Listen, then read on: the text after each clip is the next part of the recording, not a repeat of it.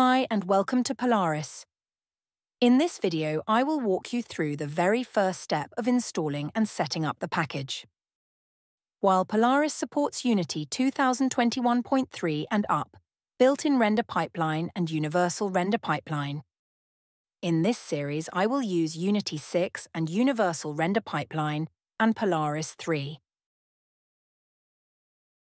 After importing Polaris 3 into your project using the package manager, the editor will take a few seconds to compile. Then you should see these messages in the console window. Polaris preserves the two layers 30 and 31 by default for some of its features. If your project uses these layers for other purposes, you can change the setting in Project Settings, Polaris, Editor, Layers.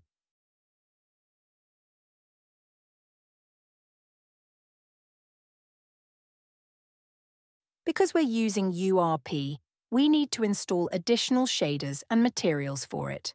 Right-click on the hierarchy, then select 3D Object, Polaris, Terrain Wizard. This will bring up the wizard window. It will start installing additional URP shaders and materials for you. This will take a few seconds.